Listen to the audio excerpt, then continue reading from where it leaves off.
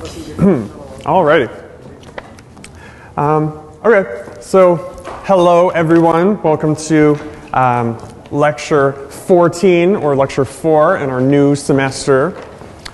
Before we get started on our weekly theme of religion this week, I just want to thank you all for coming today. I know the weather is a little bit snowy, so hopefully you can all get home nice and easily today. You don't get stuck here. I'm sure it'll be fine.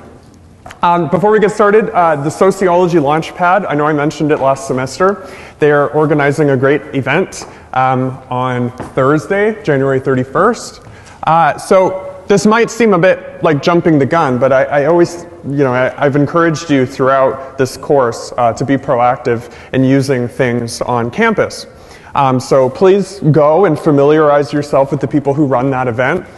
So it's just upstairs, AC 321, so not very far from where we are right now. And this, I think, would be useful for anyone that wants to apply for internships or jobs, and then down the line, grad school or post-grad programs in colleges. There's a whole bunch of things.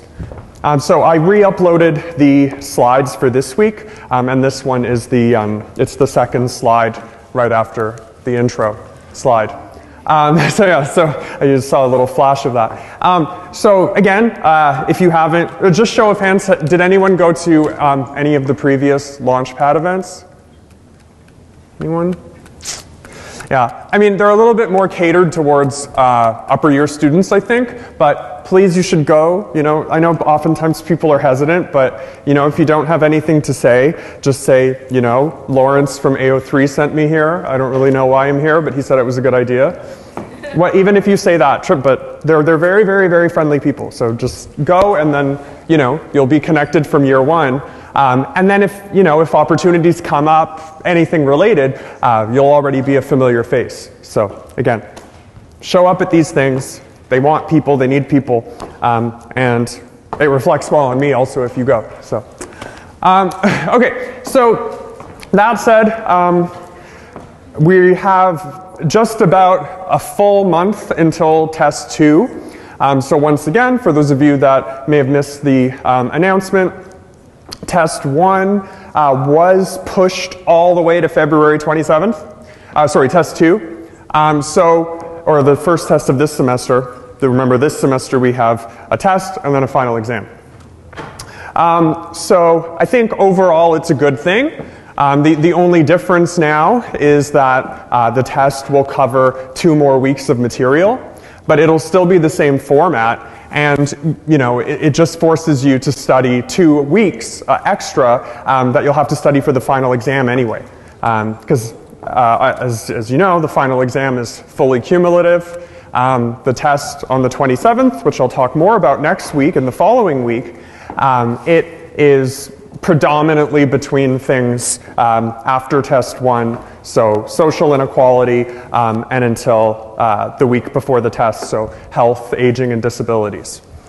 It's cumulative in the sense that every week we talk about recurring themes like theories and methods, but I'm not going to be testing you on specifics from earlier chapters.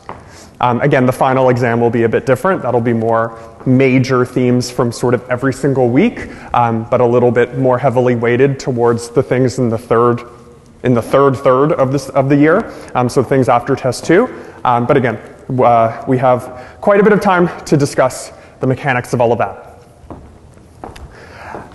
So before the end of today too, before I let you go, I'm going to release I was waiting as long as I could because I'm still waiting for some of the tutorial leaders for one of them to send me the questions. But I'll release the questions that I've pooled together today before the end of the lecture and show you them. So I've received quite a few questions from people kind of wanting to get started. So you'll have your interview questions that you can use, and I will give you some guidelines on how many to use and kind of how to think about getting started. We will have a tutorial where your tutorial leaders will do mock interviews and show you what interviews look like. You'll know once you get started, or if you've ever done an interview, There's no one way of doing it. Some people, it's very contingent and dependent on who you're interviewing. Some people will just like gab and gab forever, so you can't get through your questions. Other people, it's like, you're like trying to pry anything out of them, and they'll just say like, yes, no, I don't know, whatever. Try to pick someone that you think will actually be interested and will give you information, but at the same time won't like go on and on and on and on. I'm sure you have a sense of people using your what you learned about symbolic interactionism and thinking about how people present themselves and all of that. Okay, so anyway, we have 3 content weeks before the test 2. There's no tutorials this week, no tutorials next week, because I didn't want to mess up anyone's schedule because I know there was a no tutorial week. So please just check the updated syllabus and you'll see the next tutorials are in 2 weeks from now. So none this week, none next week, and then the next one we have is right before reading week, and it'll be a test review. And then the tutorial after that will be assignment 3. So we'll keep up in that way. And again, assignment 3 is not due until towards the end of March. So you have pretty much one thing due. You have a test in 1 month, and then an assignment in 2 months, and then an exam in roughly 3 months. So something to do for each month in Sociology 03. Okay, so this week we move on to religion. So before we get started with religion, again, our famous binaries in this course, it's good to think of religion in terms of its institutional, macro, kind of structural components on the one hand, but then in terms of its more individualized components, the meaning that people derive from it. So as sociologists, when we use the term religion, we're talking more about the former, the structural aspect, the codified religion, something that can be studied historically and objectively in a Durkheimian sense. Religion is a social fact. So Christianity, you can study the year that it was founded, you can study how many followers it has, how it's diffused around the world, you can look at its books, all of that. So that's just one example of one religion. Faith, on the other hand, is the way in which any given person actually responds to and internalizes and engages with that given religion. So personally, my religion structurally, I don't know what I am now. I guess I'd be undeclared. But when I fill out a survey, if I have to answer, I would say Roman Catholic, because that's how I was raised. And I went to Catholic school until grade 8, and then switched to public school. But my faith in Roman Catholicism is not very strong. I'm not a highly religious person, but at the same time I'm not anti-religious or anything. I just don't really think about it. So we'll have a discussion question group thing later in the class. But as a sociologist, we're interested, A, in what sorts of structurally available religions there are and there have been and how they've changed and all of that. But then we're also very interested in how and why people vary in terms of their actual subscription to or faith in any given religion. So just because, for example, Christianity is the dominant religion in Canada, it doesn't mean that A, everyone in Canada is Christian, obviously they're not, and B, that even people that self-identify as Christian or Catholic or whatever sect on paper, it doesn't mean they all equally subscribe to the values. So you'll see in this week themes that it implicitly builds on in this course are probably the most cognate week or most similar week would be the culture week. And here we're looking at religion as really a set of guiding principles through which people find community, find individual meaning, and find purpose in life.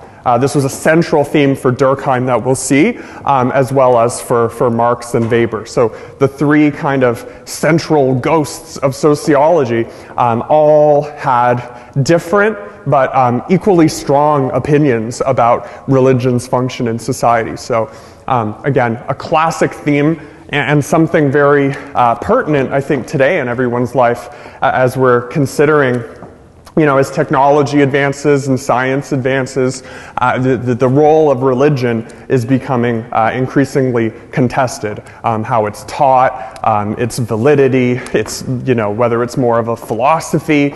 Many people have lots of different ideas, so I think we can have some really generative discussion as we go. So one of the first kind of systematic studies of religion before we get into the sociology of it really is by the work of E.B. Tylor. So he was an anthropologist and he was, the formal study of religion emerged more in anthropology than sociology. Anthropology, it's the study of humans. That's the suffix, anthro, meaning like human. So anthropologists studied religion as sets of belief systems. And they, in order to capture kind of religion in its pure state, I believe I mentioned, talking about Durkheim in the Classical Theory Week, that he studied quote-unquote primitive societies.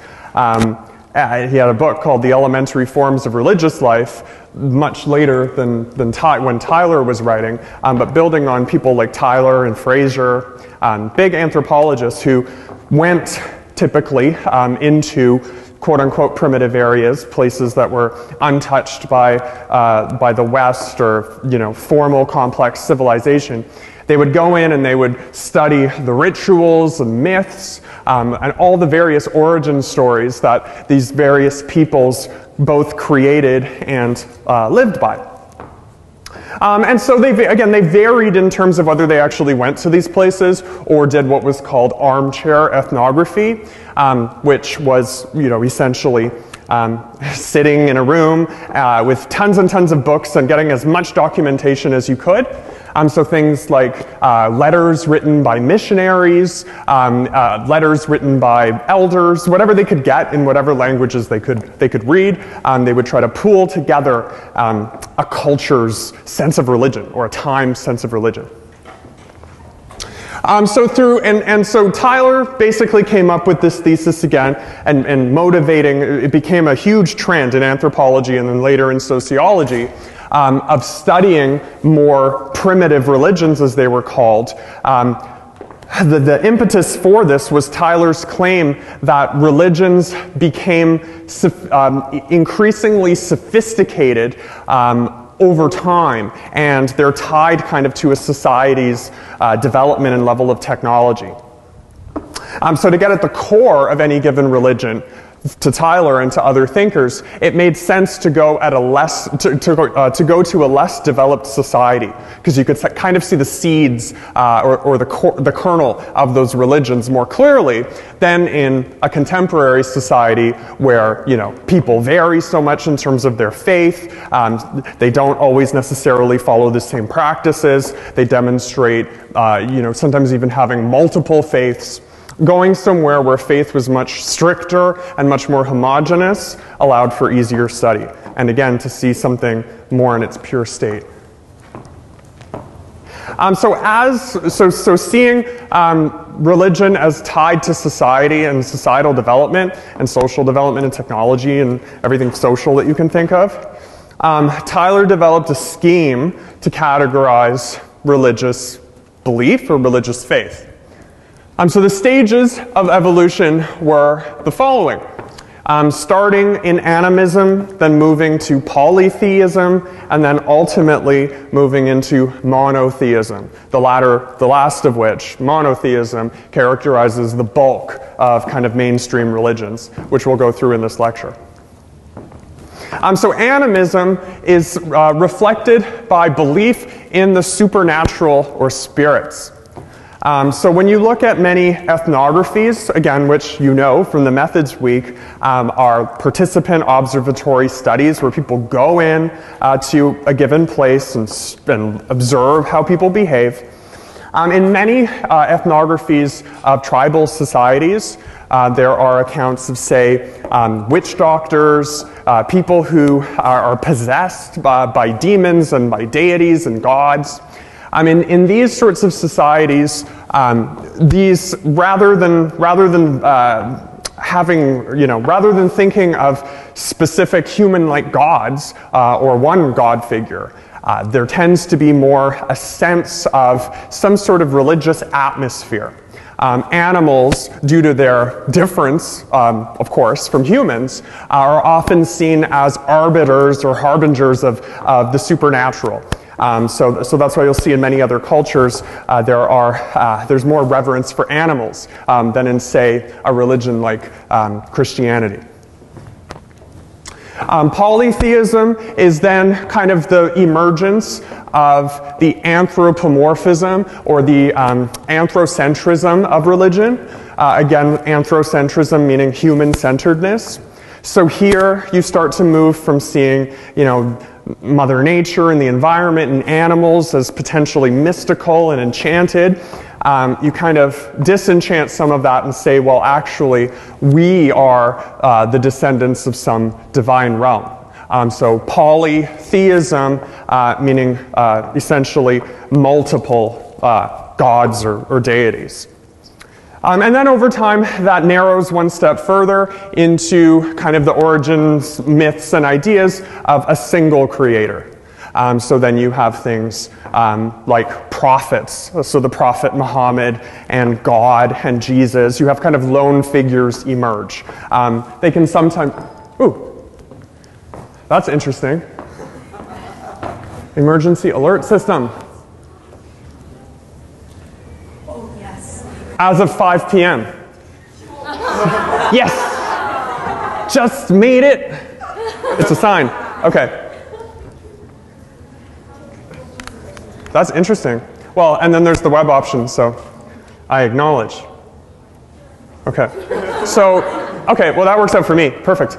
I would have been so mad if we all trucked ourselves here and then had to leave. Okay, good. So anyway, so that means if it's canceled tomorrow, at least... hey, I don't have to give another lecture, so that's good. And then we have the web option. So, sucks to be you guys, but it's good for me. Okay, but anyway, so that's what I was saying. I'll try to leave early today because Freudian slip. I'll try to end early today so that we can all leave a bit early to get out of this weather. Okay, so anyway, see, technology. As I said, technology gets more advanced. I was being cursed. Someone just said, "What are you saying?" And then the system happened. Okay, so I said polytheism. Then we've moved from, and again, it's useful to think in kind of just think of images. Again, think of living in like. And again, I'm not making fun of the past or other ways of living, but it's good just to situate yourself somewhere. Think of, and this is Tyler's view, not mine. So animism, again, when anthropologists said societies were this way, the image was of people really kind of living in like an enchanted forest, being beguiled and living in mystery of nature. Then polytheism is saying, well, we're the special ones, actually. So you're kind of enchanting humans and saying, maybe, so think of like Greek mythology and all the different gods.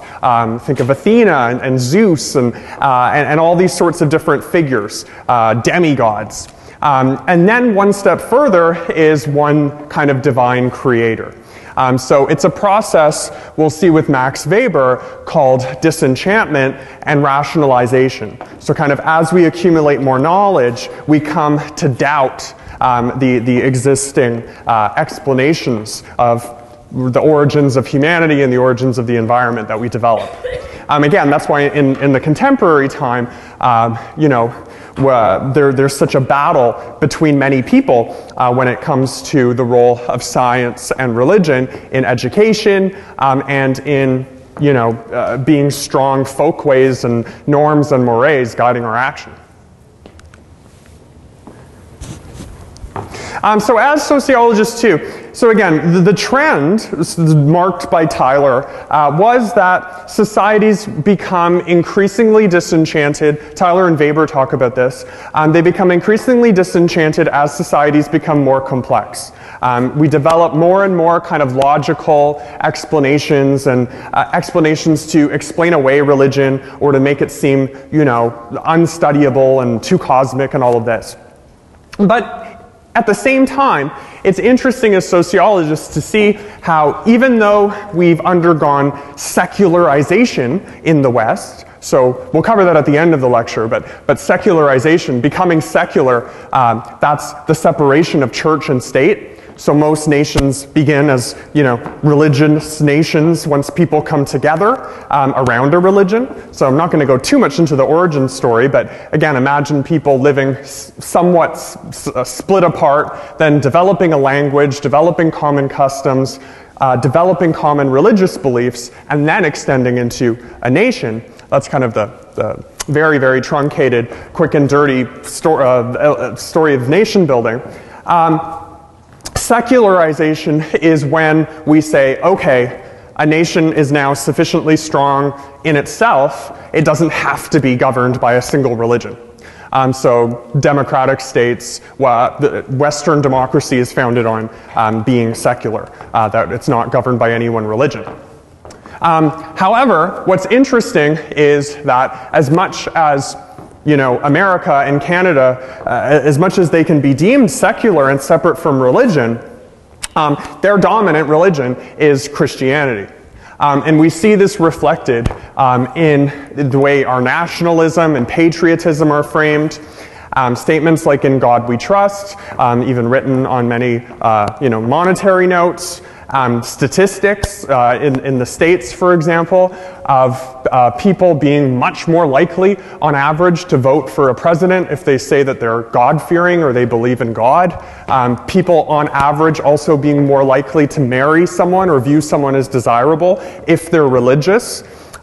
Even regardless of their religion. Sometimes it's been found in studies that people maybe they think someone who has some sort of religious sentiment would be more committed, which kind of makes sense. They have faith in a religion, maybe they'll have faith in me too, and they'll value codependence or partnership more than someone who's radically against the status quo or something. So when we talk about civil religion, and this is something we can all think about too, as sociologists we ask, to what extent in a society that in many ways is almost post-religion or multi-religious, like Canada, where we have so many religious faiths among our citizens, to what extent does any religion become embedded in our actual kind of social tapestry? So again, it's one thing to say, we're a science-driven era and religious influence is on the wane and we're disenchanted, but we know that many people are religious, and as we'll see in the statistics in Canada, the proportion of certain religious groups is really spiking. And so again, we're in interesting times. We'll have a question on fundamentalism. There's a huge, not a huge growth necessarily, but it's a major social issue around the world, seeing what prompts people to become fundamentalists in any given religion. This search for meaning that people have, why might someone opt towards that? So long story short with that, religion, it's not as simple as the rationalization thesis presented by Tyler and Weber. And again, I'm imposing that onto Tyler. He more had a kind of structural, primitive to sophisticated view of religion, but it mirrors, as you would have read in the textbook, what Weber says about things becoming disenchanted and rationalized very well. So I think they can be seen as somewhat similar.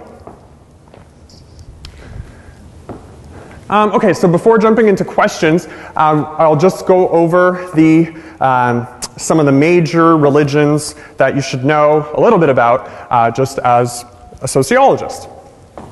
Again, in this course, I'm exposing you to kind of This could also, Sociology could also be called, introduction to cool conversation starters or conversation topics, because by the end of this you'll be like, oh, I covered 20 different topics. What the heck kind of discipline is this? So I'm not, by no means am I a huge religion expert, but I'm going to try to distill some of the main sociological themes of dominant world religions here. Again, many of you will know more about individual religions than me. As I said, I'm not a religious scholar, nor am I personally religious. Just because of my own background, I know more about Catholicism, just because I was raised that way. But I have studied these, but not, again, it's not my forte. Okay, so we'll begin with Christianity. So these are presented mostly the order is mostly in terms of significance in Canada, but we'll see later on it's not totally linear or anything. So Christianity began several years after Judaism. Remember, Christianity was kind of a break away from what would then become Judeo-Christian beliefs of the world. So in the year 30 AD, so like 2,000 years ago, stories of Jesus and the Holy Trinity really started to emerge. So there are over 2 billion followers of Christianity around the world, and this number, I believe, has remained relatively stable. So the proportion of the global population, which is around 7 billion, this being just under 30%, that's been roughly stable over time, and there aren't really any signs of it majorly increasing or decreasing. But Christianity is mentioned first, often again because when you think of colonialism, neoliberalism around the world, any sort of thing to do with globalization, many discussions are about how Christian values have been imposed in different places around the world. Islam is the second largest and fastest growing religion, so we'll see that when we look at Canadian statistics as well. Sorry, I don't remember you don't need to know the dates, that's why I didn't put them on the slides, but I made sure I had all the dates just so you could have a mental image if you wanted it. Sorry. Islam was founded, and these founding dates are rough, and that's why I didn't put them up. There are tons of debates over when exactly something was founded like this. So Islam was founded in roughly 600 AD, 1,400 years ago, and it imposes or it idolizes a state as a theocracy. So when I mentioned civil religion and secular societies, again, the church is separate from state. Theocracy is a form of government in which God is seen, or other supreme beings are seen as the supreme civil rulers. So essentially, a theocracy is where politics are a subdivision of religion. So remember Gramsci and Marx talking about superstructure. So for conflict theorists, everything in society had an economic base, right? You couldn't look at anything without looking at the economy. In theocracies, you can't look at anything without looking at the religion. Again, it's not to say everyone is totally religious and pious in that sort of society. Faith is different from religion. But at a macro level, understanding it as a sociologist, you would see that the vast bulk of the norms and traditions in a theocracy would be in relation to religion. Whereas in a secular society, you would presumably have a wider variety of actions and practices and norms that had very little to do with religion. Again, theocracy, again, just like polytheism, so it's like a religious society. The suffix "asi" means of society. Asi, I just said "asi," but if you think a democracy is of the people, right? So it's a place of the people. Demos means people. So all these little language tidbits you'll learn. So Judaism is one of the oldest religions. It is 2085 BC, so over 4,000 years ago. Remember, BC goes backwards. It's before Common Era, now we're in Common Era, or AD. I think it's easy to think of it as BC and CE, because then it's before Common Era, BCE, before Common Era, and now. So roughly 4,000 years ago, Judaism emerged, and again, it's extremely old, but is also tiny. There are only 6 million followers around the entire world, compared again to the over 2 billion Christians. And remember, Christianity is kind of seen as a response to Judaism. So Judeo-Christian is kind of the overarching belief. So the main difference between Judaism and Christianity, and again, within Christianity there's so many different ones like Catholicism and the biggest one in the States anyway, Protestantism. The main difference is the role of the Father, the Son, and the Holy Spirit, the way you would pray in Catholicism and Protestantism. For Jewish individuals, there is much less mediation between God and you. So it's a more kind of direct, orthodox is what it's called. It's a more orthodox, ritual-based religion than Christianity and its subsets of Catholicism, Protestantism, and others. Hinduism, so you'll see there's a little bit, I have in my notes of this, there's a little bit of argument. I think the textbook sided with Hinduism here in terms of chronology. But if you do your own research on this topic, you'll see that the origin of Hinduism ranges between 1500 BC and 2300 BC, so an 800-year span. There's different ideas about who really founded it and when that happened. So depending on your sources, you'll see it's definitely, these are the two oldest. Just which one is older depends on the sources. Again, I'm not a huge expert on this, but this is something I knew from before this anyway. So Hinduism doesn't have a single founder, and as we'll see, it was highly influential in shaping other religions that really were and are more faith-based, I would say, than institutionally based. So here, the main goal in Hinduism is seeking spiritual and moral truths. In Christianity, Judaism, and many other religions, it often is more about following doctrines and rules and guidelines from leaders. Hinduism, and then we'll see as in Buddhism and Confucianism, are much more about your own practices of faith. And there are over 1 billion followers of Hinduism, making it one of the top 3 global religions. So now Buddhism. So as you'll see, Buddhism grew out of Hinduism. Buddha is the enlightened one. Many people convert to Buddhism. There are now courses at U of T. It's very interesting. One of my there's a growing connection between psychology and Buddhist philosophy. So show of hands if anyone has ever tried mindfulness meditation. Yeah, so mindfulness meditation now has become secular. There's often a lot of backlash against that though, so you can look up like critiques of yoga and critiques of like Western mindfulness. Some people say it's cultural appropriation, which, it comes from other philosophies. So some people do get critical of meditation and yoga for that, the way that it's used and kind of marketed.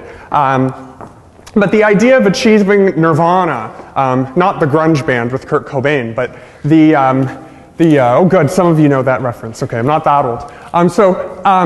But achieving a state of nirvana, being one with yourself, that very much echoes what psychologists study, and I studied a lot of this when I was more interested in studying video game addiction and video game use. This state of Zen, being one with your environment, is very similar to what psychologists call flow, a state of being one with your environment, not reducing your stress levels, reducing your self-doubt and your anxiety. So there's been a huge surgence in Buddhism really as a way of life and a form of practice, kind of outside of the confines of it as a religion. So again, Hinduism, Buddhism, and then Confucianism, you'll see, are much more, in terms of their global appeal, I would say, you can take things out of those religions, and that really emphasizes the importance of, as a sociologist, of seeing to what extent are religions powerful as kind of structuring, organizing principles and institutions like churches, and guidelines and rules, versus kind of everyday strategies for thinking about your life. Again, I've been reading a lot of things on careers and leadership, and there is a lot. It's a very popular paradigm right now about being authentic, true to yourself, seeing relationships as reciprocal, the idea of karma, knowing that there are cause and effect in a person's life, thinking, what goes around comes around. So this is a very, very influential faith, even outside of the context of its religion. So it's been used quite a lot. And Confucianism similarly, so it's more ancient. So Buddhism originated in 560 BC, so about 1500 years ago. Confucianism doesn't have a totally set date, but Confucius, I believe, was between 300 and 600 BC. The textbook says the year. He was a great kind of philosopher. In his writings, you can read. There's a short book that he wrote, his famous book, and he basically writes principles by which you should live your life. And again, not in a dogmatic, sort of rule-based way, but like in Buddhism, more about being mindful of yourself and your surroundings, trying to be authentic and disciplined.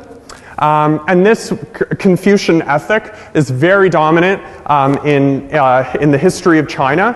In the textbook, when they talk about the East and China being more collectivist and the West being more individualist, there's often what's called a Confucian ethic that led to China's both economic success, but also the prevalence and dominance of families as an institution there. Strong child rearing practices there, and keeping communities tight-knit. Came from this idea that respecting yourself and respecting your kin, like Durkheim said about families as well, will lead to a strengthening of the social order. So really, in Confucianism, again, seeing yourself as part of a small microcosm of society and thinking, well, if everyone does this, then the whole society will grow in this tight way. And then lastly, before we get to fundamentalism and atheism, which are kind of the two polar opposites of faith, are Jehovah's Witnesses and Sikhism. So again, these are not all the major religions in the world, but these are the ones the textbook focused on, and I think it's just good to have some baseline information about. So Jehovah's Witnesses are very recent, again, in the context of Sociology 3, where we go really far back in time. So Jehovah's Witnesses, again, are responding to, so Christianity responded to Judaism, and then within Christianity, Catholicism and Protestantism are the two major ones, and they have different views about the role of the church. And then Jehovah's Witnesses, they challenge Christianity, so in 1870, so quite recently. And here they challenge directly the Holy Trinity idea.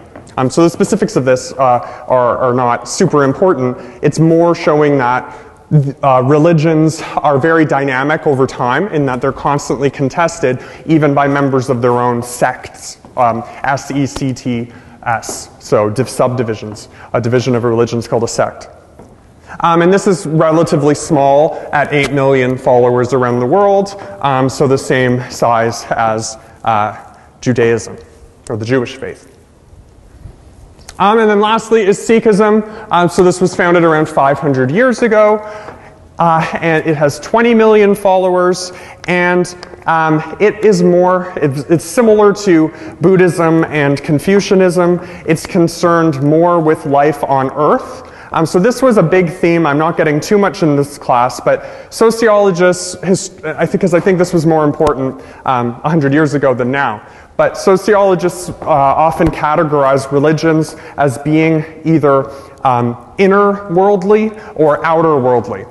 So to what extent does a religion talk about life on Earth and being kind of the best person you can be here and appreciating all that is magical about life here? Or to what extent does it talk about the divine outside and the afterlife?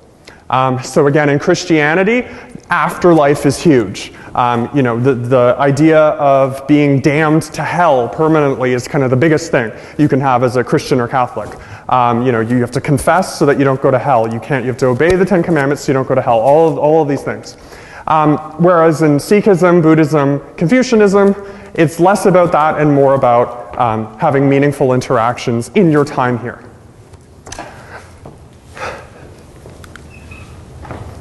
Okay, so those are the core religions. Again, we'll have a lot of discussion. Just have them in your head, kind of, and we'll go through them again later. But just so, again, the ones that we're talking about here: Christianity, Islam, Judaism, Hinduism, Buddhism, Confucianism, Jehovah's Witness, and Sikhism. Again, only pick them based on kind of global dominance. No particular other reason why. Now, so those are the religions. As I said, some of them are more based on structures and routines, and others more on, strongly invested faith. Again, you can think of stereotypes of Catholics, I know very clearly, that just go to church on Sunday, but then don't really do anything else religious, versus someone who is Buddhist, who, may not technically be part of a big organized religion, but lives a much more kind of conscious, aware, seemingly religious life. So fundamentalism on the one hand, and agnosticism and atheism, they're two different things, but they're very similar. These represent two polarized ways that a person can have faith. So fundamentalism is about upholding the tenets of a religion very strongly. So fundamentalists are often seen as, so in Christianity, they're people who take the Bible literally. So they take scripture at face value the bulk of the time. They don't always have to. Again, this is a broad category, but fundamental means, the fundamentals of something or the roots of something. So fundamentalists look at the core meanings of religion, and they see them as extremely important, and often will demonstrate intolerance to people questioning their religions or bringing in other ideas. So again, you can kind of think of yourself, if you are part of an organized religion, like I would say I am on paper, you can think of yourself, okay, if fundamentalism is a 10, and as we'll see, atheism is a 0, where do I fit on that? To what extent would I challenge criticisms of my religion? To what extent do I follow its doctrine? To what extent do I think it could change or be wrong? You would kind of see yourself somewhere on that spectrum. So if fundamentalism is a 10 in terms of belief, atheism would be a 0, and agnosticism would be near that. So atheism is someone strongly convinced that there are no supernatural forces. So remember, this is where it ties back to Tyler. Remember, Tyler, the anthropologist, said societies phase between or evolve from animism, which is supernatural non-human, to then polytheism, which is supernatural human, and then monotheism, which is one supernatural human-like entity. So atheists reject all of that. So anything supernatural, no. They would either believe nothing or they would believe just in like the Big Bang and evolution. Agnostics take it, and this is where it's interesting. I often consider myself agnostic.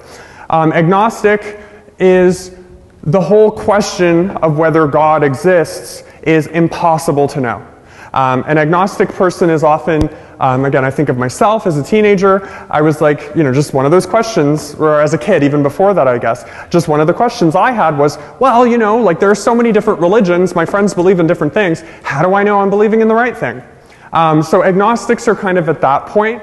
In a very philosophical way, beyond just a kid's reflection, they start to say, if there is a God, how could I ever know? And if there isn't, similarly, how would I know? So they say, how could I know if I'm a creation or not? Everything we're doing on Earth could be some divine game. I have no way of knowing, and I don't really care. So being agnostic, the word agnostic has moved out of religion. If you say, it'd probably be a weird thing to say, but if someone said, oh, what drink can I get you? If you're like on a date at McDonald's or something, and then you say, oh, I don't know, I'm soda agnostic. It means you like all sodas equally, or it's impossible to know which one's better because they're all so amazing. So agnostic, you'll hear the word after this course, I'm sure, because it's used all the time. It means you don't really have a preference.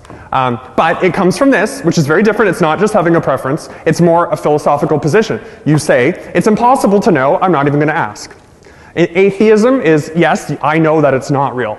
So again, on that spectrum, an agnostic could float anywhere between 1 and like 4. And again, I'm just making up the spectrum to have you think about it. But again, if someone literal is a 10, and then someone against is a 0, an agnostic person is someone maybe that could be convinced one way or the other.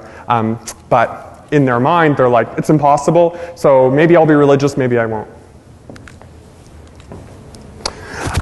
Okay, so on that note, so for study buddy activity number 1. So again, this is what interests me mostly. Again, I'm really interested in why people hold on to the beliefs that they do. Just something to think about. I think this is one of the most fascinating things. Why do you think people vary in terms of their connection to religion? So I'm not asking, why are some people Muslim and why are some people Christian? Because you can kind of, look at history and see why, people fall into the cultures that are around them and all of that. But why do you think people of the same culture vary in terms of their connection? That's something that interested me. And I think will help you kind of get these themes more about religion versus faith. So questions to consider when talking with your study buddies. What prompts some people to become fundamentalists while others become atheists? Again, think of people that are part of the same community. Try not to think of people, in different spots, but try to think in the same community, even the same family, same neighborhood, why might some people become fundamentalists while others atheists? And then also to answer this question of why do people vary, why are some people strongly connected to their belief systems while others have weaker connections? So you don't have to be a fundamentalist to be strongly connected to your religion, right? I know a lot of people that, in my family that are highly Catholic, but they're not fundamentalists at all. They just live very spiritual lives, still a few notches below, really being a quote-unquote Bible thumper or something. But religion's very central. So again, all of this is, why is religion more central in a person's life for some people than others? So just discuss with one another again, and it's a good opportunity to talk about your own religious affiliation if you want to, questions you've had, and we'll kind of build through these study questions into how, as sociologists, we try to make sense of this difference. Okay, so just talk for a few minutes and then we'll take our break. Why do you think people vary in terms of their connection to religion?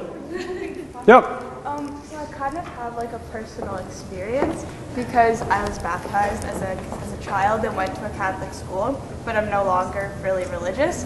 And that's because when I'm Anglican, my father's Catholic, my mom's Anglican as well, but I went to a Catholic school. Even though they let me enroll, I wasn't allowed to participate in First Communion, my confirmation, a lot of like their practices that are like traditional of Catholics. So, and they also, I wanted to convert when I was younger, but they wouldn't let me unless my mom converted, which she didn't want to do. So I never really got that sense of like inclusion and like community. I was like kind of pushed just to the side, and when I wasn't in like the school system anymore is sort of when my beliefs kind of. Yeah, so the student in the front talked about how your own experiences with a religion could make you more or less religious as a person.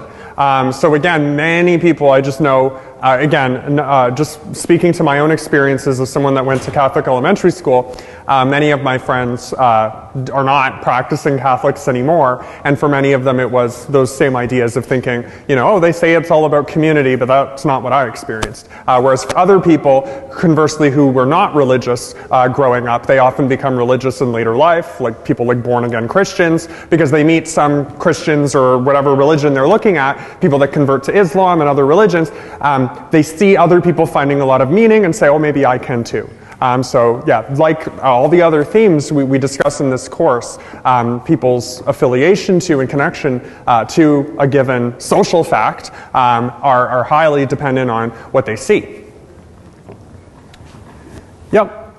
We were talking about like the sense of like belonging, community, and things like that. That also comes from like milieu. That's a big factor. Like for example, if a person was born into a very religious kind of like household, that becomes the norm for them. So then they're going to develop this like really strong relationship towards like religion and like faith and things like that.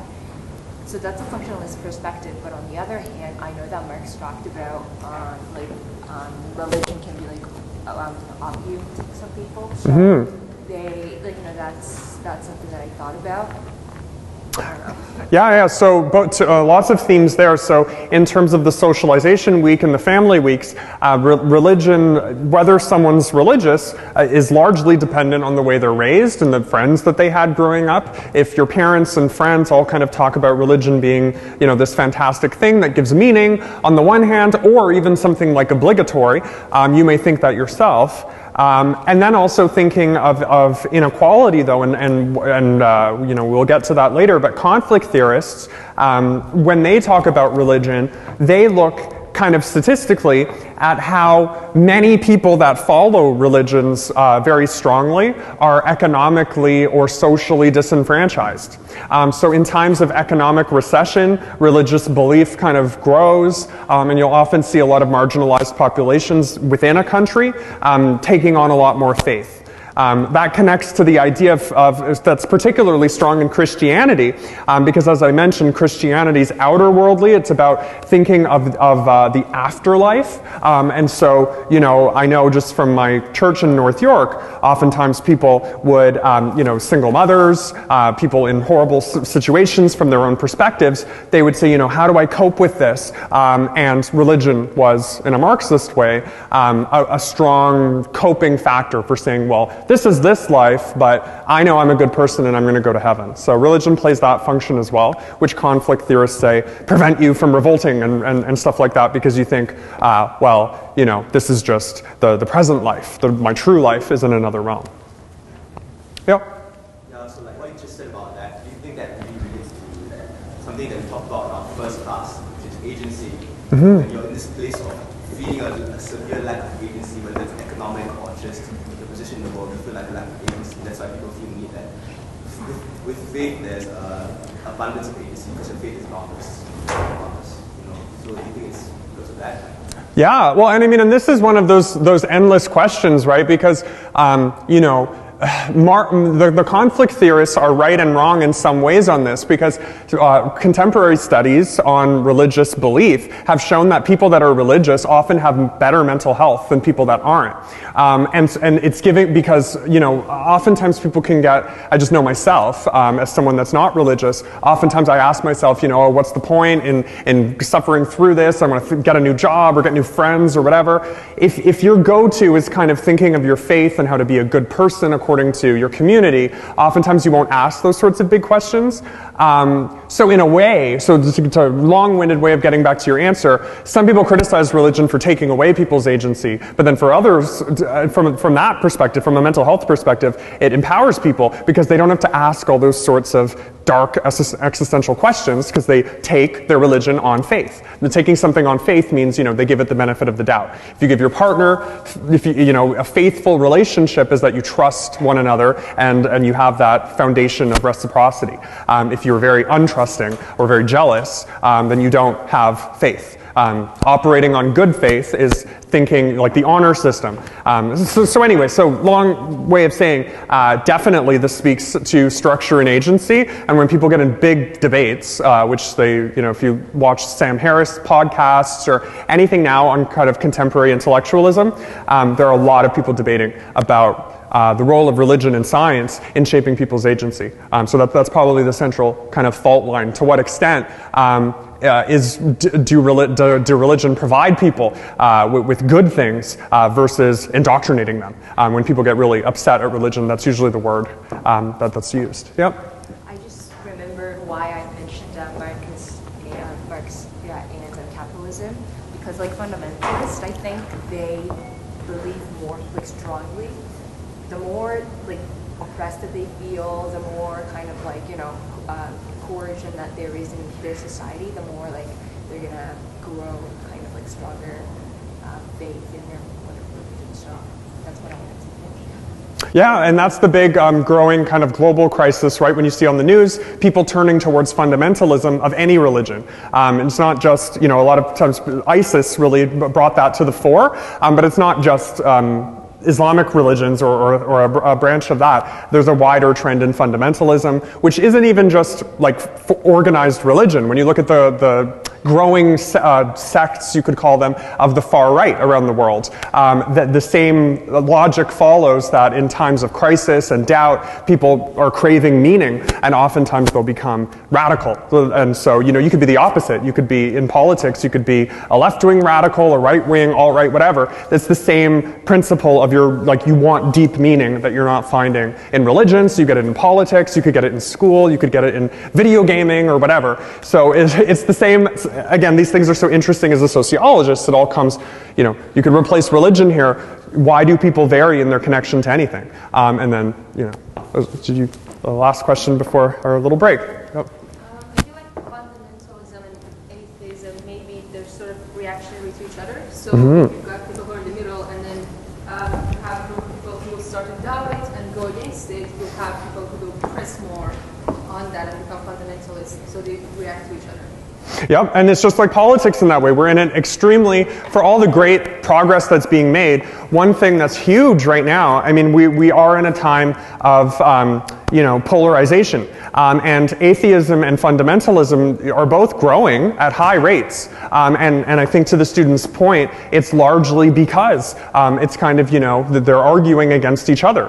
And when you argue with someone, a tendency is you embolden their own position rather than win them over, right? That's why it's not good when you want to change someone's mind to attack them.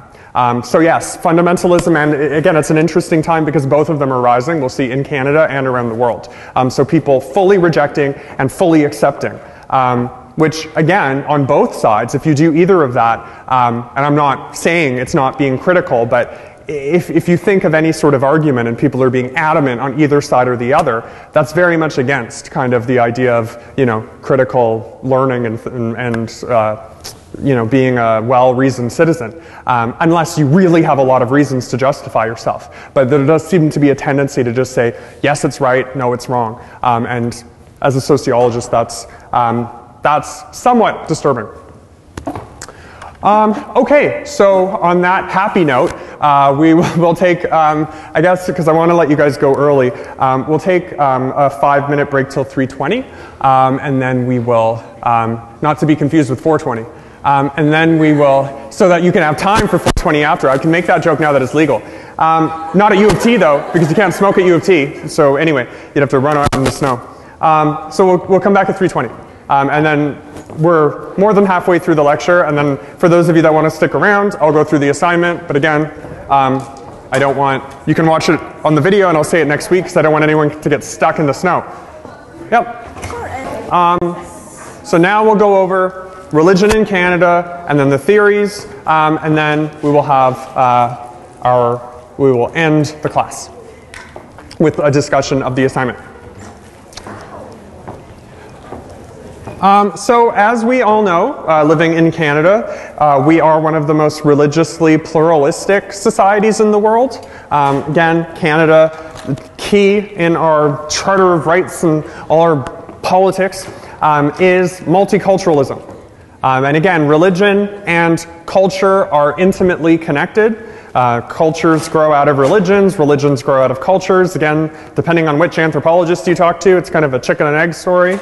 But religion, as I mentioned, is usually seen as marking kind of a group's first search for meaning.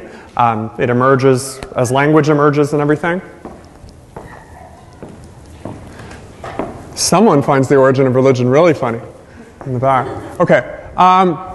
So we are largely a Christian nation, again, reflecting our settler colonial roots, and as I mentioned, Christian missionaries and other individuals coming into the country. And our immigration rates reflect, they affect religious distribution. So here's a big chart. So here, again, I want to just give you some numbers, but I also want to see what jumps out at you here. So testing a couple things. I want to see if we're all able to read charts as sociologists and to kind of pick up on trends. So what is the what's the most widely assumed religion in Canada? Okay, yeah, Roman Catholicism. And what's the smallest?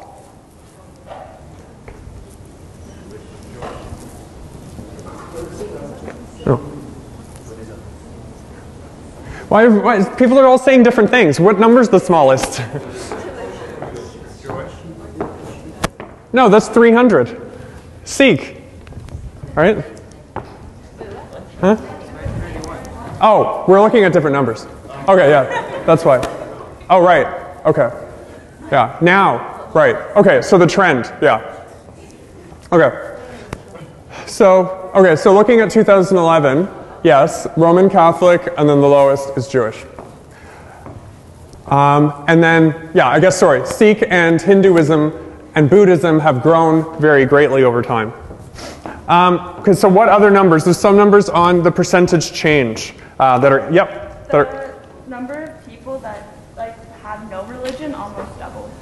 Yes, so reflecting what I was saying before, if you look at the changes, it's really interesting here. So Protestantism going down by 8%, that's really significant because its number was 9 million, and Protestantism is the major religion of America, right? So going down by 8%, it's a small number, but that's almost a 1 million drop, right? And then no religion, that's huge now. Almost 8 million Canadians, 24% of the population say no religion. So either they're undecided or their religion, you know, they didn't feel, maybe it was an other category that wasn't represented, or they're atheist. And that's a huge jump. And then we see many more other Christians. So things here could be so this is people that report things like born again and evangelical, things that could be more fundamentalist, and then also the biggest increase, as I said, around the world, Muslims are growing at the highest rate, and that's representative in Canada as well. Good, so I'm good. I'm glad you got the difference between 1991 and 2011. That wasn't my mistake, that was part of the test. So you're reading the years correctly. So good. Okay, or was I, or am I just making mistakes? Who knows? So again, the representation in Canada and the trends over time hopefully reflect what I was talking about before in my presentations of the religions, of kind of which ones have been mostly dominant, and then those trends we're noticing now. Again, sociologically it makes sense that people would be less religious over time, but it's an open question in terms of thinking, you know, what does that mean? And the fact that Orthodox Christianity and Christian not included elsewhere are increasing, many of those people could be rather fundamental in their beliefs. And so that speaks to the same process I was saying before that Nora mentioned about people becoming more potentially polarized. So again, these statistics make sense in terms of the current political climate we're in. So the theoretical foundations of this will be quicker than some of the other weeks. I've just decided to go, the contemporary theories make sense for religion as well, but they're slightly more self-evident. So I'm going to be focusing more on the classical theories, and then we'll briefly talk about, they're not on the slides, feminist theory and post-structuralist theory, which the textbook covers the contemporary theories really well. But again, religion, it was absolutely fundamental to the studies of Marx, Weber, Durkheim, Comte, every kind of classical sociological thinker you can think of. So functionalism, and sorry for it was hard for me to get all of this on one page. Functionalism, emerging again with Auguste Comte. Its first kind of big foray into religion. Comte, he had his idea of how societies would become positivist. Remember, the positivist stage was when you moved out of the realm of religion and then into philosophy and then into science. Durkheim studied religiously dominated societies. So building on people like Tyler, he studied quote-unquote small-scale primitive societies to look at the totems that they had. So Freud had a book, Sigmund Freud, called Totem and Taboo. So he was looking at religious symbols, so objects that are significant in terms of their meaning for a group, and taboos, which we covered in the Culture Week, sanctions against activities. So, you know, it being taboo as a Christian to disobey one of the 10 Commandments, like to steal or murder or whatever.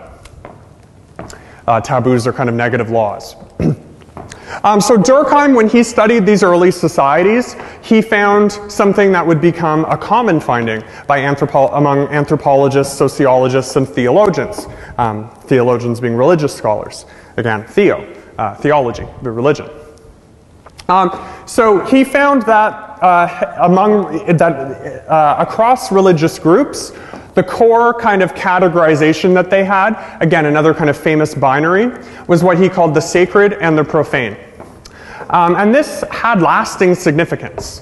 So the sacred were objects and aspects of life that were set apart from the humdrum, everyday, mundaneness of our worldly affairs. And the profane was everything else. So what did this mean? Well, this meant that life could be seen in terms of actions and persons and entities that were godlike, literally, so coming from some sort of supernatural power. So in Christianity, things like holy water, the church as a space, versus profane things like your cell phone or the mall or your clothes. Things that really had no greater meaning than the everyday meaning we subscribe to them. Now, the word sacred has taken on other meanings, but that core meaning of kind of having this extra value, this extra human value, still exists today. So when you think of something, when you say that it's sacred, you know, usually the word, well, just I want to see you. What's the most common word you think that would come after sacred? I know it comes up to mind for me. So if you're thinking of an object, yep. Sorry? Yes, books, so sacred text. That's usually, so the sacred text is, so the gospel, any sort of, so when you think of a religion, the first item that comes up is usually their book of doctrine, their book of rules. So a sacred text, so those are words that guide everything on this planet. Again, atheists would say, no, the sacred text is like the periodic table and evolution and things like that. So it's something that governs a governing principle. For Comte, remember, he wanted positive laws. He wanted to make like a scientific gospel of rules to live by. And again, profane is so what the significance that this had, Durkheim's study, was and what made this functionalist for him, and again, this, you know, as I said, functionalism, conflict theory, and symbolic interactionism, even though they're the three core schools in sociology, the people that we call functionalist conflict theorists and symbolic interactionists didn't use those terms. Like Durkheim didn't walk around saying, I'm a functionalist. It's more post hoc, like after he became pioneering in the field, we then look at his work and say, oh, the implicit assumptions in his work was that he saw all this unity between things. But part of what made him a functionalist was his view of religion. So in religion, remember his overall view of society as an organism, everything being connected, he, in the wake of the French Revolution, when meanings were changing, people were becoming much more of what would later become atheists. People were rejecting quote-unquote dogma, so both of the bourgeois elite, of feudal lords, and of the church. They were using Enlightenment principles, autonomy, liberty, freedom, intelligence, all of that. Durkheim was very afraid because he said, well, if people move away from religion too quickly, remember he studied suicide. He said, if you move away from religion too quickly, you might feel a loss for meaning. People throughout history have been religious, and if you just kind of trash it and say, we're beyond that, we're scientific now, we're rational, we're rationalists, not religious people, that could cause people to have a huge chasm in their sense of self. So Durkheim had, in the functionalist perspective, also subscribed to by people like Talcott Parsons, religion has 5 key functions. So as some students mentioned, people join religious communities to get a sense of social stability in their lives. So religion, like education and work, provides you not just with, philosophical or spiritual norms and values, but with a routine.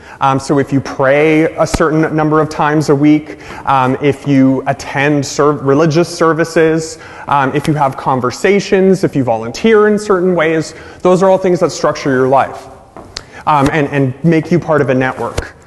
So U of T, St. George, St. Michael's College, and many of the colleges have religious origins to them, and I think St. Mike's is still where you can do masters and PhDs in theology. So there's a huge legacy there of that. Connected to structuring your everyday routines and things you kind of expect, it's very connected to your social identity.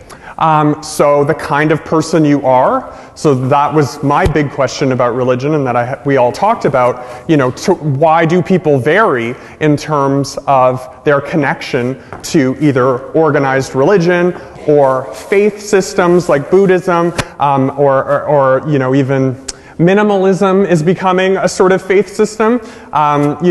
People now are trying to reduce their carbon footprints, leave as little trails behind them, and it's very connected to the sort of Buddhist karma way of life. Or atheists. Many of those people are atheists, but that still believe that meaningful life, meaningful work is important, even if it's not for some otherworldly thing. So it provides you routines and community, gives you a role within that community, and then provides social control. We'll see that's where Marx and conflict theorists really make their intervention. But here, social control is more positive. So it can be, we as Christians don't tolerate these 10 behaviors, the 10 commandments. We believe these, are wrong and immoral. With Marx, you'll see it's framed quite differently. But social control here is more about maintaining standards that you believe in. So again, giving you meaning, saying, I'm a good person, this is how I'm living, I'm doing this. And then lastly, again, connected, provides a sense of meaning and then gives you a social service function. So, volunteering, being altruistic, people do those things not always just out of the goodness of their own heart. I mean, maybe they are, but they also do it because it makes them feel good. So there's it's the concept of reciprocal altruism, that for many people, being empathic, being kind, it's a two-way street. The idea of karma too, right? That what goes around comes around. That's a kind of common trait that many people have. So Durkheim says for many reasons, and the functionalists say for many reasons, religion is an important social institution, just like the economy and the family and the education system. And then if you pull it out of a society, it's like taking out the liver or something. So you know, you could really be messing it up. You could be killing the organism. So for Marx, there are many similarities, and for conflict theorists more generally. Basically, I think the easiest way to think of, and this, you know, and really, functionalism and conflict theory, they represent wider society very, very easily in terms of its views on religion more generally. Wider Canadian society, or even, you know, global society. Functionalists, on the one hand, you know, would take a more quote-unquote conservative approach to religion, saying that religion, like any other enduring institution, should be taken seriously, whether it's right or wrong. It's not about that. Remember, Durkheim said anything that's social is a social fact. It's not about its validity. It's about the fact that it influences our experiences, and so we have to take it seriously. So it's more neutral in that sense.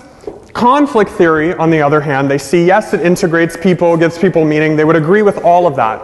The one disagreement they would have, though, comes from their central assumption of everything that they study, which is that at the base of religion, which is part of the superstructure, remember, anything cultural to a conflict theorist is superstructural to what? To the economy, to the kind of market relations that are in that society.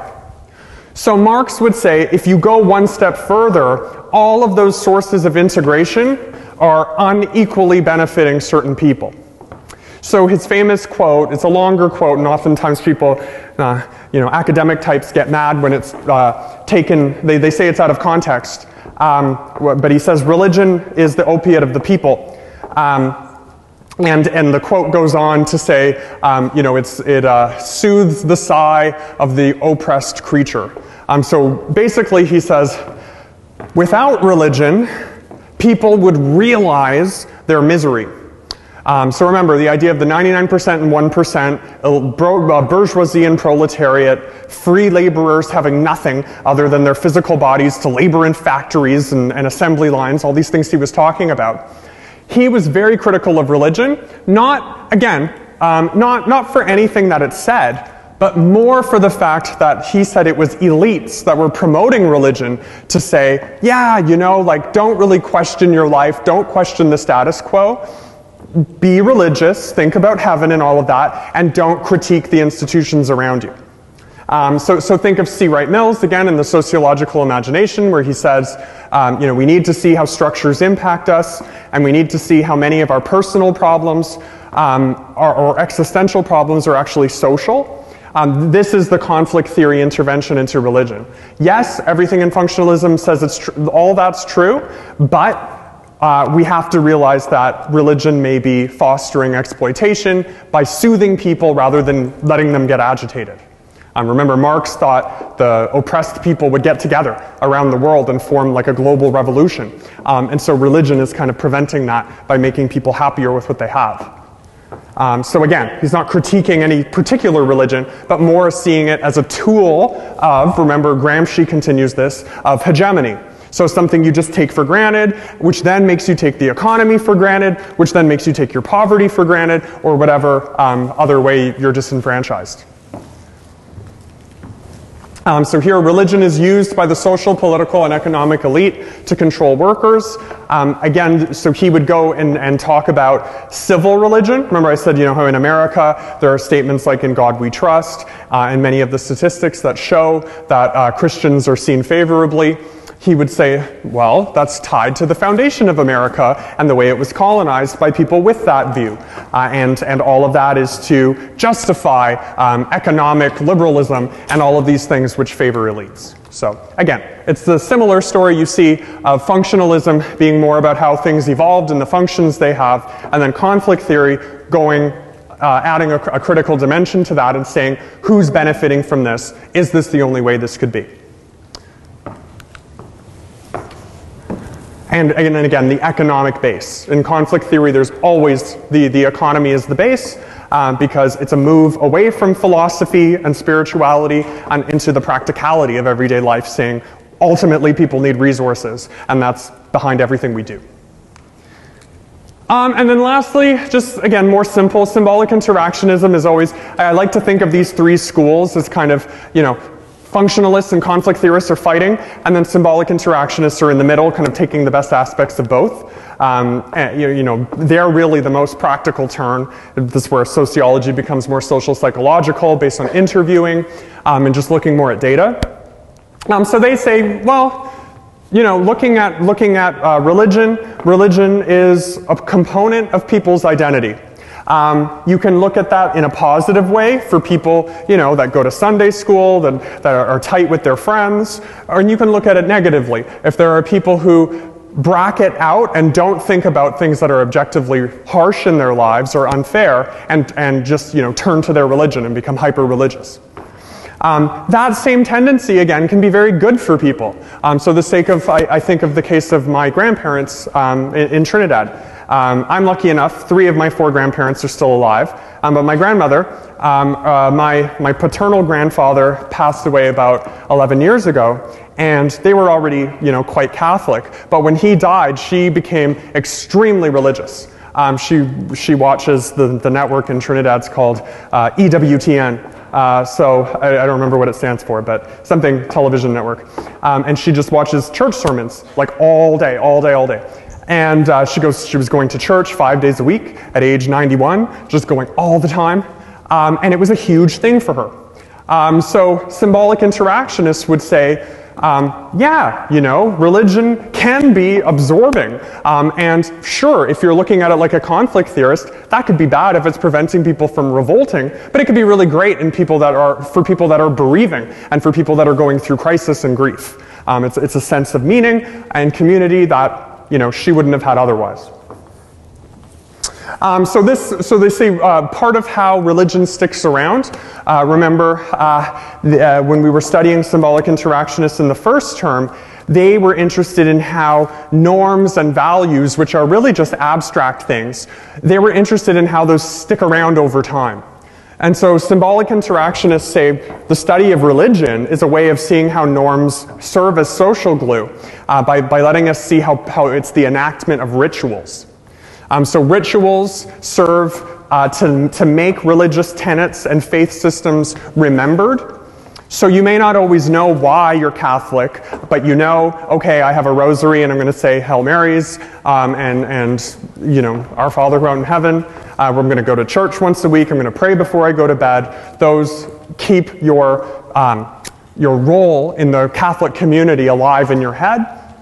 It's also social bonding, going to church, having conversations with people about your faith or about the Bible.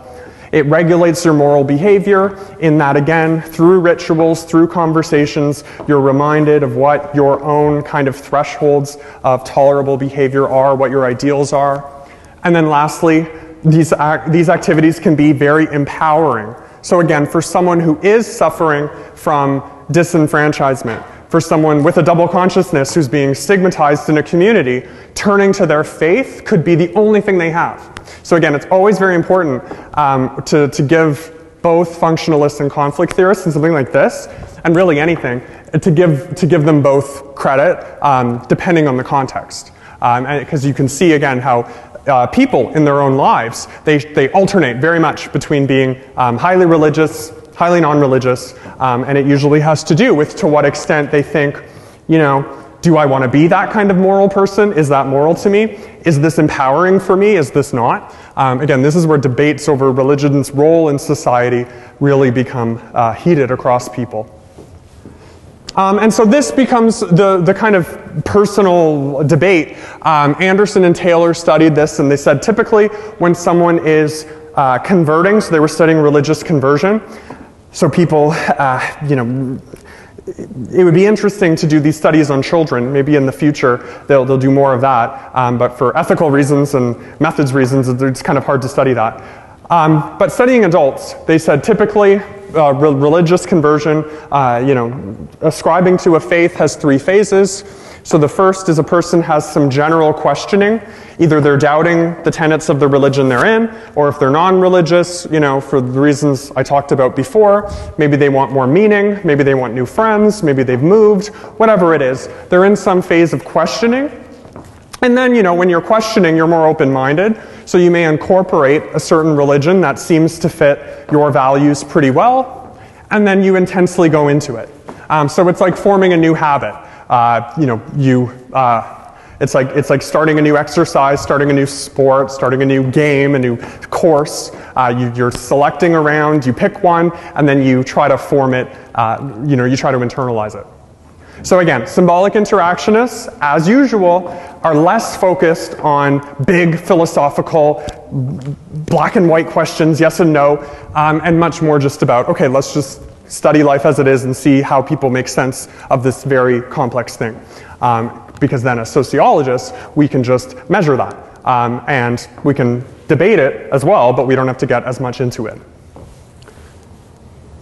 So just for a few minutes, and then we just have one more slide, and the last study buddy question you can just take home, because it's more just things to think about. And just for a few minutes, just because again, this is such a, I find religion such a great topic just to talk about. Which theoretical perspective do you think best explains religion? So which applies best to the Canadian context, and which, so I've kind of said this a little bit with symbolic interactionism. Again, there's no right and wrong. You know, these are things you'll vary on throughout your life, but just to get you thinking about how sociologists would study this. Which perspective provides the best tools for studying religion as a sociologist? So again, when you're answering questions like this, you want to think, okay, what assumptions about religion do each of the three theories make? Maybe some don't really have a lot of assumptions. Maybe some have a ton of assumptions.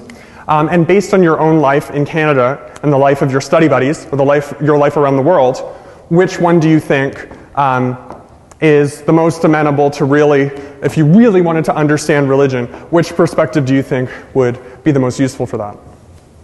Okay, so just talk for a few minutes.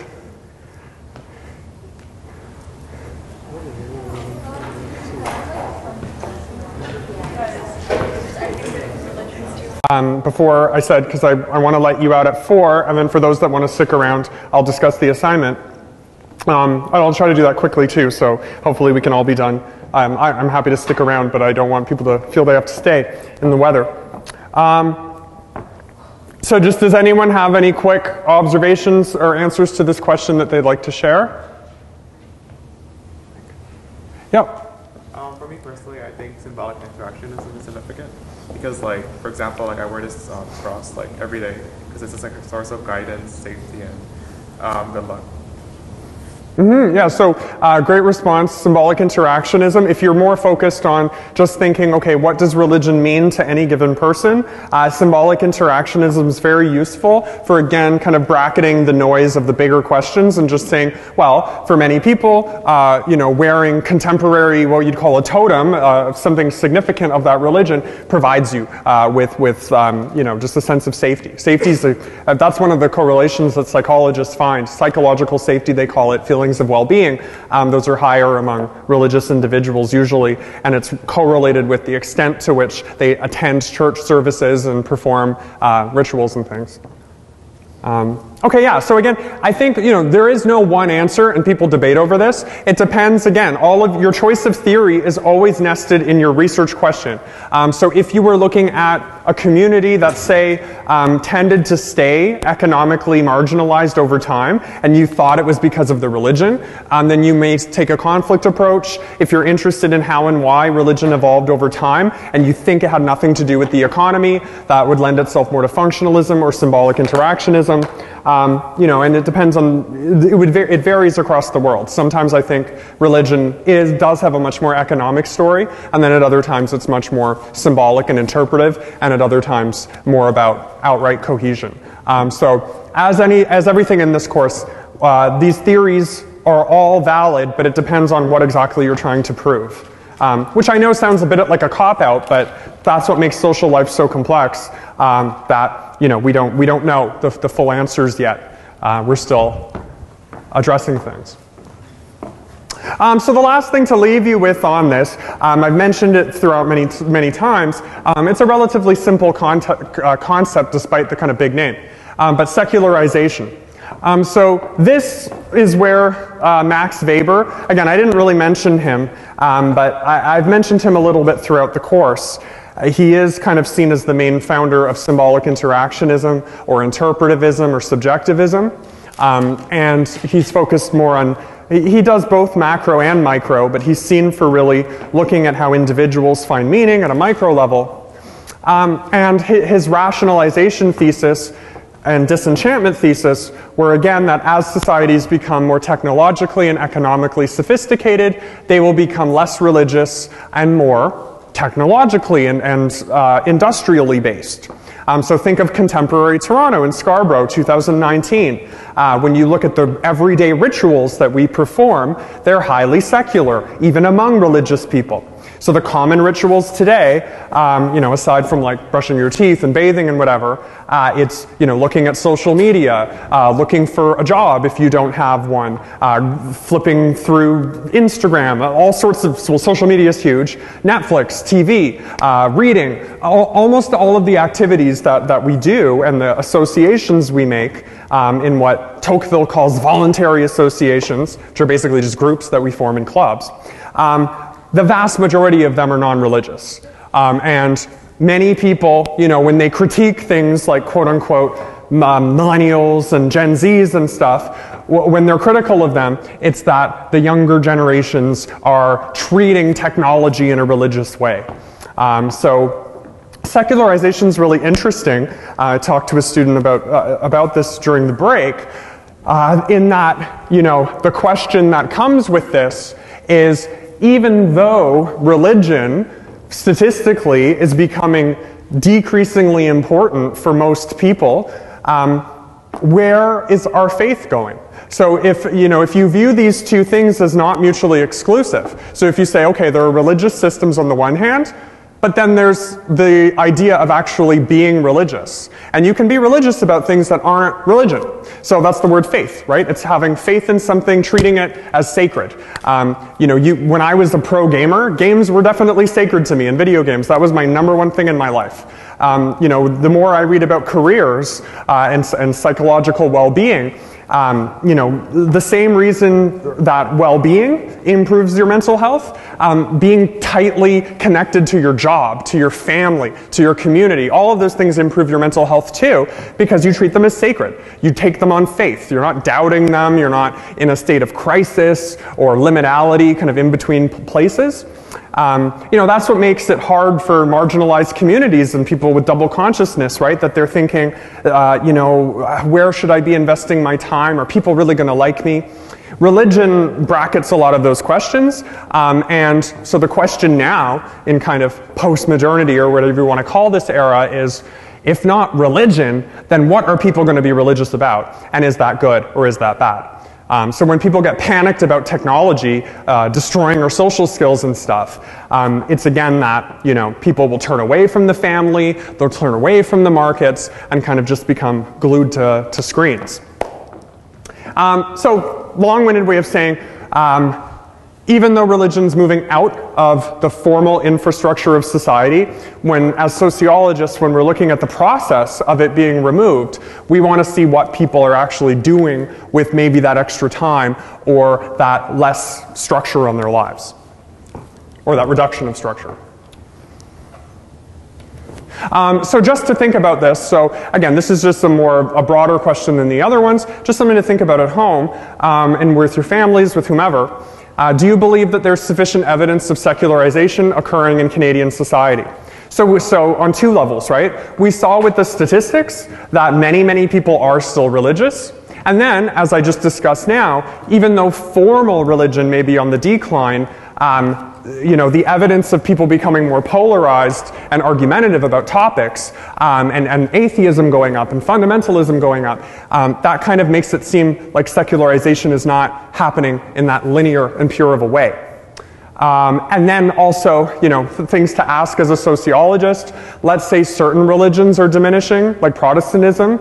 We noticed that many of them weren't. I mean, the raw numbers were going up, but the proportions were going down. But secularization is not equal. Some religions are narrowing more quickly than others. Why is that? And then again, to me, what's most interesting is, even if the religious affiliation plummeted, what I would be interested in is, like Durkheim, I would say, well, where are people reallocating their faith? Because I don't think people just lose that part of themselves overnight. If you're not believing in religion, are you now believing in science? Are you believing in, humanitarianism? What are you believing in? Are you believing in, like, economic? Do you want to be rich? What is it? What's guiding your life? And that was really Max Weber's main question in The Protestant Ethic in the Spirit of Capitalism. He said capitalism in the West was based on Protestants rejecting the physical church and kind of building the kingdom of heaven on God through accumulating wealth. And he feared that once Protestantism went down, which we saw in Canada, it is going down, that what was once this kingdom of heaven on earth would become an iron cage. So once the values were gone and the Protestantism was divorced from like capitalist structure, that then people would just feel they're in like a mindless bureaucracy, entering jobs that don't have meaning. And I know that's a feeling a lot of people have nowadays, myself included, every now and then. But our religious views change over time. So before the activity, so for those who want to stick around for a second, so I did promise I'm going to do these things. So I have questions for you and questions for me on Mentimeter before we go. So question number 1. So this is just, I think it's open-ended. Or word cloud. So if you just type in, I want to know, and by this question I mean in general. So not just this class, but everything. I genuinely want to know. So how is the semester going for you? What words come to your mind? It's going. Okay, well that's like neutral. Stressful. Okay. Great, lit. It's hard to get back after Christmas. Fine. Stressful. Better. Okay so far. Okay. I'm getting a sense. Enjoying it. Stressful. Okay, not cute. Yeah. Okay.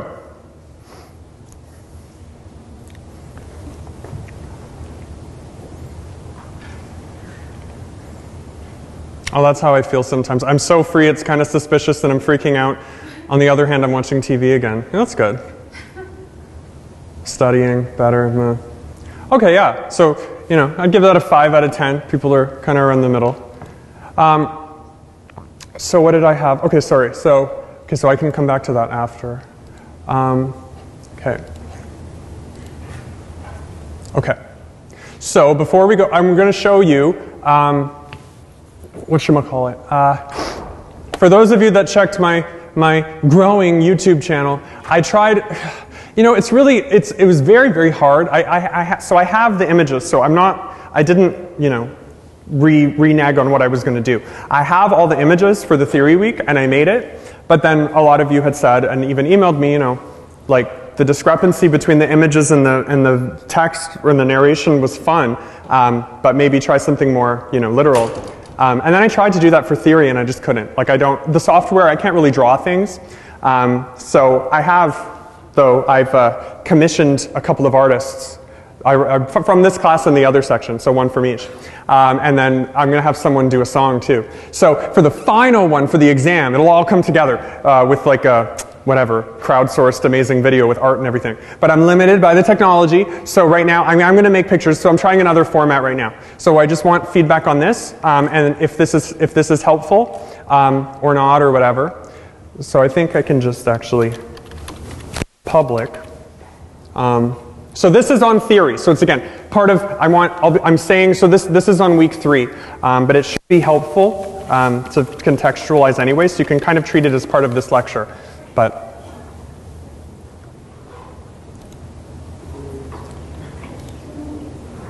so I made a live one. Hi, I'm Lawrence. Sociology at the University of Toronto, Scarborough. And in this video, I am going to teach 3 foundational theories shaped by sociologists and anthropologists. The first is functionalism. spearheaded by Alex Kant, and then followed through by key figures such as Emile Durkheim and Todd Parsons, this theoretical school emphasizes that social institutions operate best when they're insane, responding to enlightenment values such as autonomy and free will, and then looking at social upheavals that occur as a consequence of these values being lived out, such as the French Revolution in the case of Durkheim, where faith in the state or nation greatly diminished while the significance of individual choice greatly amplified. These thinkers argue that the primary cause of individuals' pain and misfortune stem from an unsynchronized function of their society. The misfunctioning, speaking of functioning, that's here. The video itself isn't doing that, so if you see it somewhere else, it's just getting screwed up here. Such as the economy, the family, and other faith-based institutions. For these thinkers, while social change can indeed be desirable, one must first look at the entire social system before considering social change. What latent or unintended impacts might a change in, say, physician-assisted suicide on society? Might it impact the family? Always asking questions such as these when considering social change leads these thinkers to often be deemed conservative, as they are, by definition, interested in conserving the equilibrium held between the many institutions that provide the foundation and, in Durkheim's words, the social facts from which individuals' actions depend. The next way you can understand how sociologists view the world is by looking through the lens of conflict theory. Trace back to the work of Karl Marx and Friedrich Engels, and then further refined by thinkers such as Antonio Gramsci. Conflict theory responds to functionalism by stating that social change must be emphasized due to the presence of competition and inequality across societies. Marx, for instance, challenged thinkers of his day for remaining in the realm of philosophy. With a growing divide between the haves and have-nots of his contemporary London, who he termed the bourgeoisie and the proletariat, he found it quite hypocritical for members of the financial and intellectual elite to often frame people's pain and suffering as separate from factors like, well, access to meaningful work and education. This theme of criticism of the status quo was carried further by key sociologists, who everyone in class knows about his motorcycles, C. Wright Mills, who coined the term sociological imagination to begin a call to arms for sociologists to raise people's consciousnesses to the ways in which society impacts our thoughts, emotions, and opportunities for both happiness and misery. This he framed against the tendency he noted of sociologists of his time to either build up grand theoretical systems on the one hand, hey Parsons, or engage in meticulous but largely meaningless empirical research on the other hand. Hey, oh, I forgot the name, sorry. What he termed grand theorizing and abstract empiricism, respectively.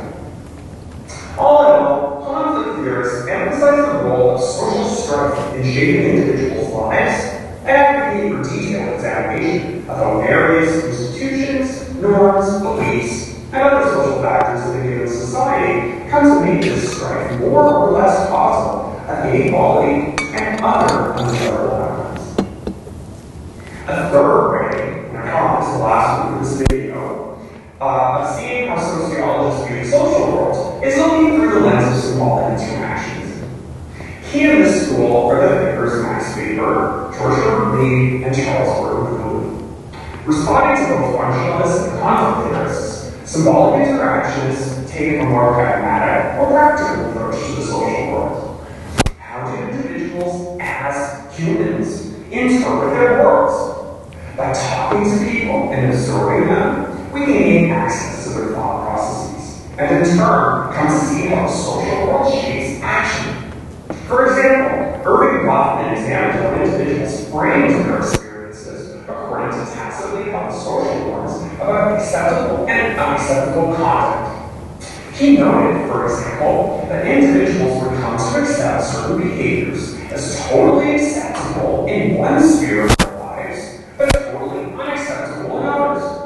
For instance, an individual individual may tolerate a person scolding them for talking in a lecture hall or an opera house, but responds nastily if similarly scolded at them. Rather than make grand claims about the nature and function of society or functionalists, or take a position grounded in the presence of inequality and conflict theorists, symbolic interactionists are more interested, well, in how individuals find meaning in their everyday lives. Aren't we all? What they term subjective interpretation by way of the use of mental representations. In other words, how individuals base their interactions on what they learned in the social experience. Well, this brings me to the end of the lesson, but if you want to know more, keep checking out my channel. Up next is contemporary theory, where we see a broad array of sociologists who take up the perennial questions raised by functionalists, conflict theorists, and symbolic interactionists. In doing so, okay. Oh, you guys are so nice. So I just have to, all I have to do is make videos to boost my self-esteem. That's my thing. Okay.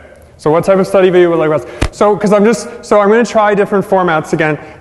The pictures, it's hard for me to do. That's a lot easier for me to do. I could do those more quickly. Because the other ones I write the script and then I do whatever. Whereas this I just take a few takes and then the least atrocious of them I post. But that's, and I'm going to work on the area. So again, my partner makes films, so he's like, why would you sit there? And so okay, so he's going to frame me next time. So I have my little studio up and running. Okay. Okay.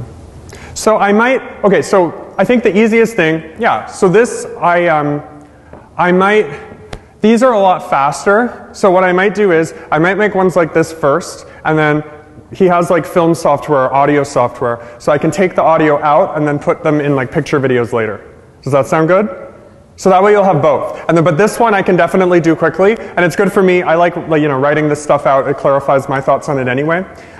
So it's, and when I'm making the tests and stuff. Yeah. So the images, so what I'm going to do, so again, I got really carried away with all those baby pictures last time, but I love those. They're hilarious. So, but what I'm going to do is I'll do these, and then I'll have the audio done, and then I will make an array of videos. So some will be more in the realm of Lawrencium, and they will be more kooky and whatever, but then others will be more literal. But I do, the videos are full of metaphors. They all make sense if you watch them a few times. Okay. Background. Manga video. Do both. Live. Okay, good. Yeah, so I'll do both. Okay. And then lastly, okay, so building on that, so what can I do to make this semester better for you? So I've only focused on study videos, but what's helpful? Because again, I'm trying to make Sociology about Soc all for you. So, bring food to class. Okay. Well, you know what? See, if you guys came to my office hours, those that went to the test thing on Friday, I went a little bit wild at Dollarama, which I like to do. So I bought, I have little Popeyes, not the good chicken Popeyes, but the Popeyes little candy sticks, and I have Reese's and Skittles and all sorts of things. So I have a big box in my office if you're hungry. Say hi to me in the hall. Keep doing. Can play the video in class, more tutorials, study guide. Okay, good. Yeah, I'll try to do everything that's there. More simple. That is a lifelong struggle. I'm always trying to make it more simple, so, but it's good. Wear 5 blazers on top of each other. You know what? Wait, how many do I have? Because I bought a whole bunch for this term. I end up always wearing this one. I actually, this was ironically the one I thought no one would like, but it's, not that people like it, but it's, but my friend said it was good, and then, but it's the lightest, because I'm a heavy sweater, so this is, and so I used to, for those of you that were paying attention a lot to my dress or whatever, I wore button-up shirts, but I'm too hot. It's all hot up here. Although I'm getting less hot up here, because I think I'm less nervous, so anyway.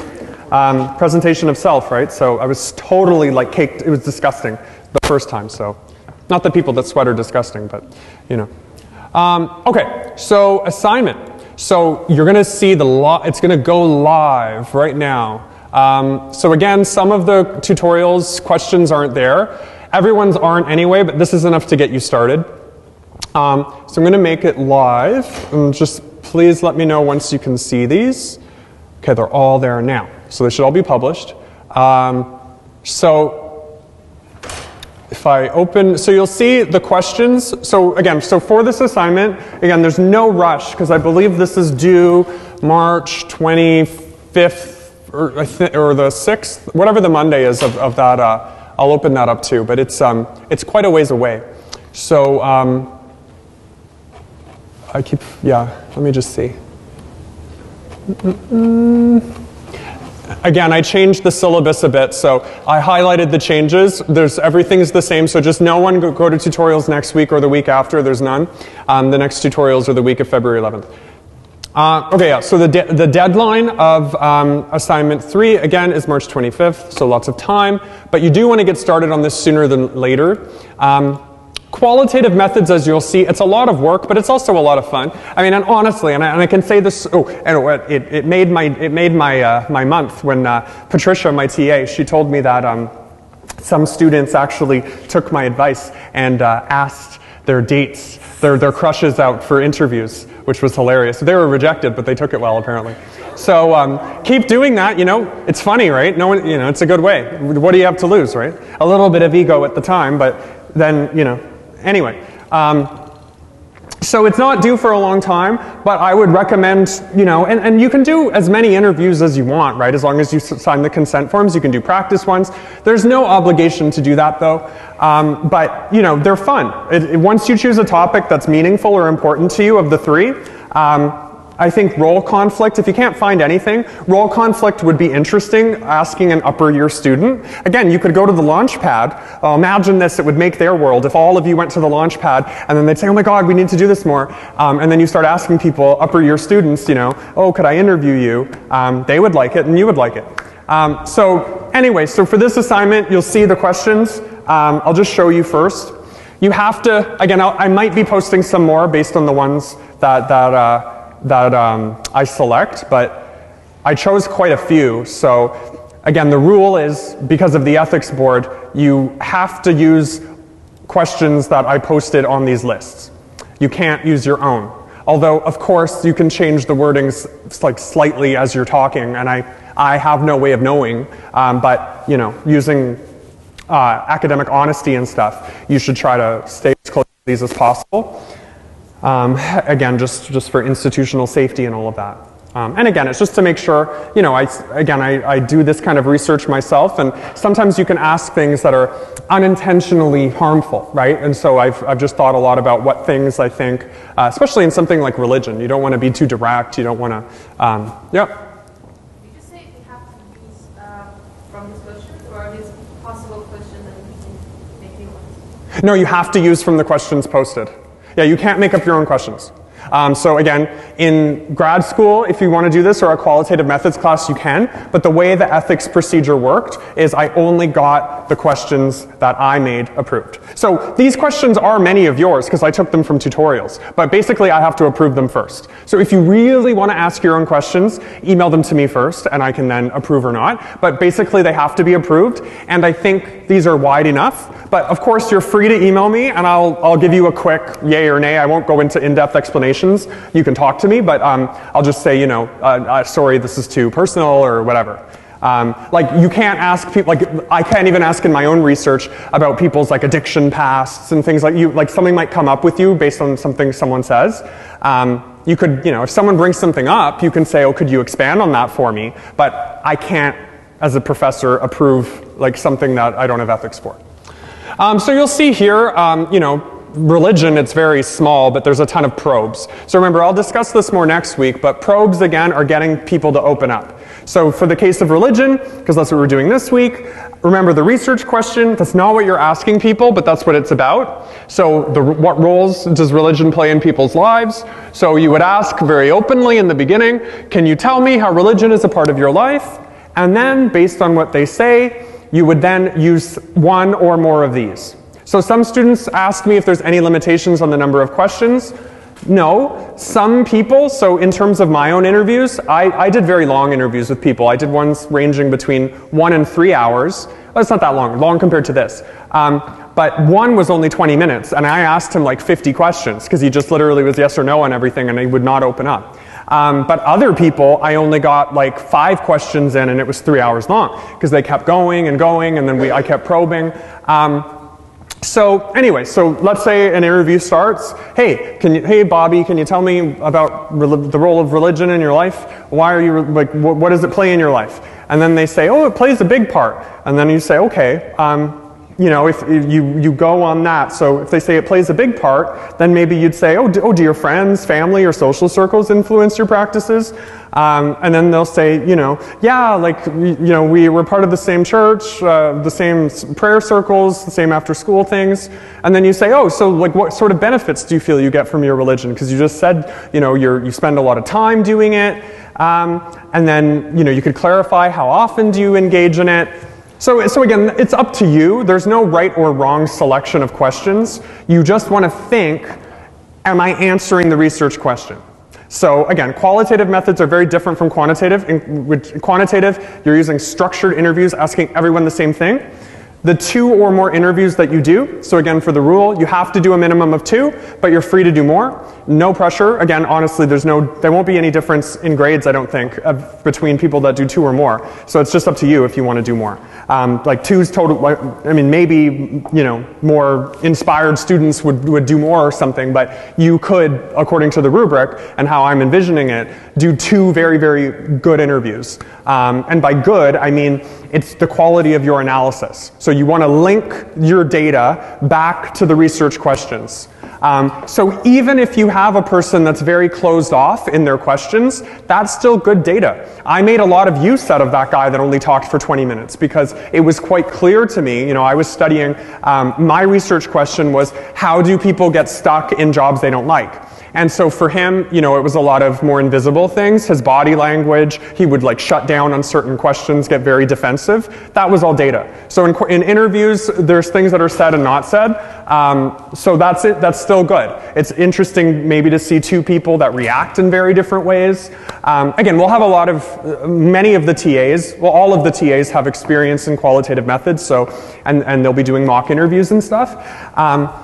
But again, this is a way of getting your feet wet in these methods and just seeing, you know, how much of a conversation these methods can be, and how much you can learn from them. And then say, okay, this is my first time using data. How do I now link this to a theory? How do I link this to something from the course? How do I make sense of this person's experiences as a sociologist? So I would recommend for now starting to think, looking through those 3 pages, and seeing which questions seem the most relevant to you, and making a note if there are questions you really want to ask, then writing it out and emailing me or asking me in person, and then you would just make a note on your assignment saying that I approved it. Again, I just need to formally approve anything. And again, so addressing questions ahead of time, it's all about timing, right? So what I would recommend doing is maybe making a list of you know, some of them have less questions than others. So when I say questions, I mean probes too. But a total of like 5 to 10 questions, including probes, maybe 10. And then if your respondent doesn't answer all of them, that's great because they spoke a lot. But you may need all of them with someone that's not talking. So have the list with you, but then like highlight the ones you want to use, right? So highlight 10 of them and say, okay, this is the trajectory I'm imagining. And I'll go through you with those later on about my suggested order.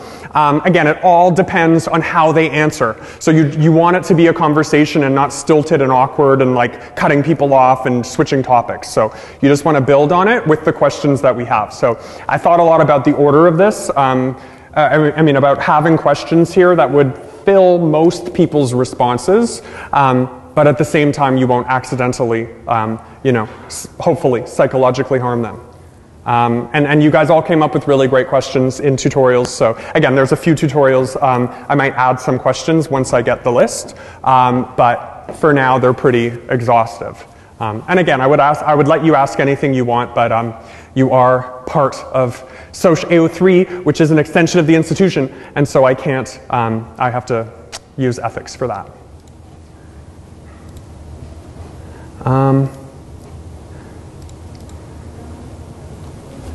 Okay, so that's everything.